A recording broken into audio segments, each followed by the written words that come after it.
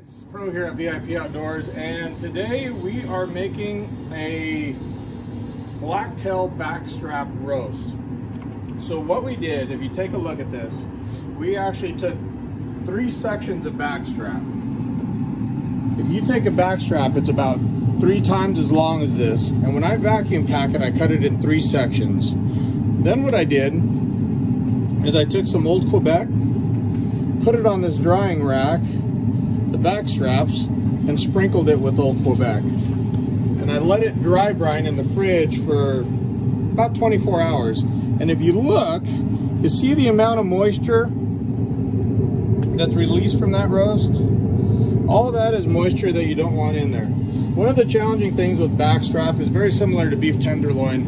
It's a great cut of meat and then it's very, very tender, but there's not a lot of natural flavor to it. So tenderloin, like beef, very good cut, but you can't compare it to, say, a ribeye that has a lot of fat in it. And that's the same with the backstrap on any deer, any venison, anything, okay?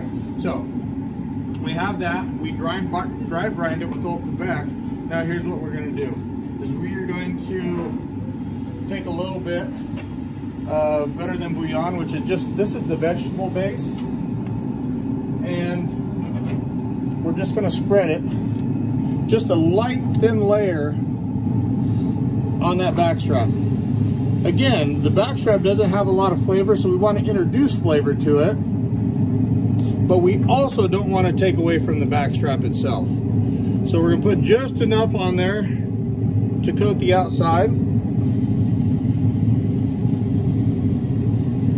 Okay. And then I'm going to take this blend I made, which is very simple blend of olive oil, parsley, and garlic, just garlic cloves. I got 1 head of parsley in there. I have 15 cloves of garlic and olive oil till you get this consistency. Put it in the food processor, a little bit of salt, pepper, and away you go. Again, super thin layer on there. I'll show you why. All we're gonna do is just get enough on the outside to help coat, because what we're ultimately gonna do is a reverse sear. And for those of you who are new to a reverse sear, don't let it intimidate you. It's very, very easy. And using a pellet grill is a very easy way to start your reverse sear. Get all the sides here.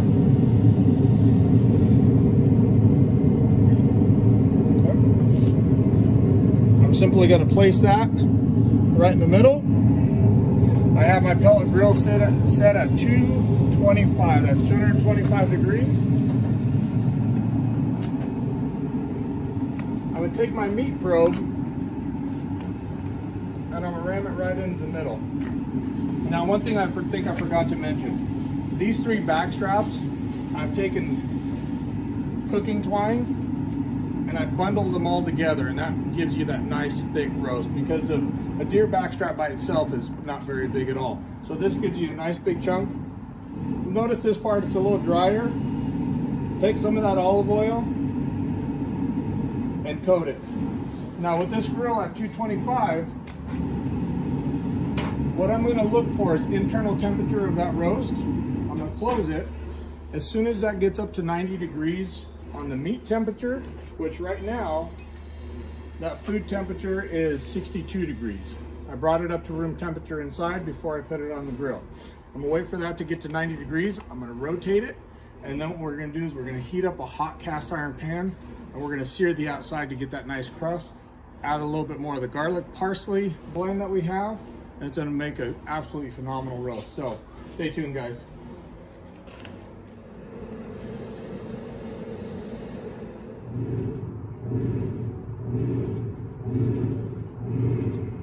Okay, so guys, we're continuing with our reverse sear, and essentially all the reverse sear is we're trying to bring the internal temperature of the meat or your protein, whatever you're cooking, up to the desired temperature. So for me, I like medium, so I'm gonna go for about 130, right? So again, I have that probe in my backstrap roast, and right now it's reading 95 degrees internal temperature on the food. My overall pellet grill is at 225. So you can see it change color just a hair. what I'm going to do is I'm actually going to rotate it, because even though all pellet grills are indirect heat, you're still going to have the heat coming up off the bottom. You can put tin foil on there, I suppose, and eliminate that a little bit, but I'm going to hit it with our parsley garlic spread again. I'm going to take that probe out. I'm going to get this rotated. See that? You can tell it's the bottom is just a little warmer, so I want to flip that meat over.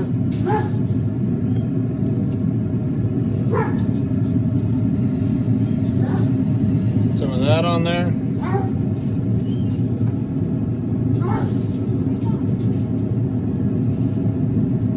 Okay, now I'm going to put that probe right back in there, and I'm going to remove it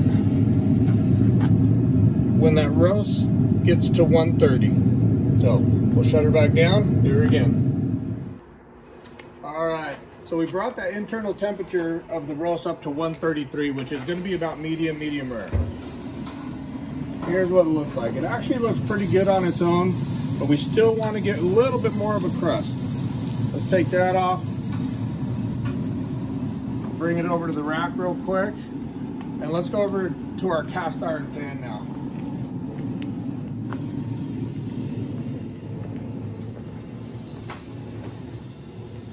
Now, if you notice, we got this cast iron pan nice and hot, and what I did is I took a piece of bone marrow, this is just regular beef bone marrow, and put that in the pan, and all this fat came out of there, and that's going to help give us just another layer of flavor. So, I put one more coating on here.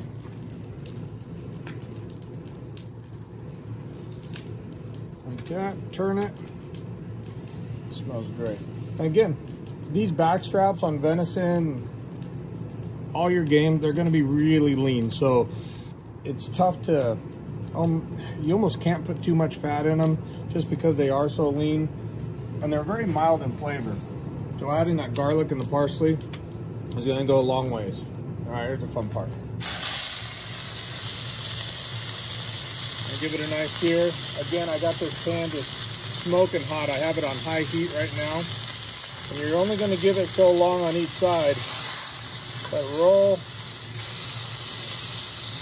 This is that nice crust on the outside of any rib roast that we all like. So it's garlicky, salty, seasoned well, but it also gives you that texture that we're all looking for. What's nice about that reverse sear is that we know that internal temperature is not going to move away from that 133, 135 degrees that we're looking for. So we have a nice, perfect medium to medium rare loin with a nice crust on the outside, and just keep on turning it.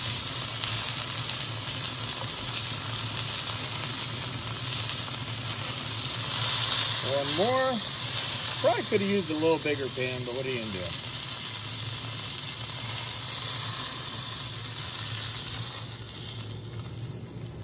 Just like that.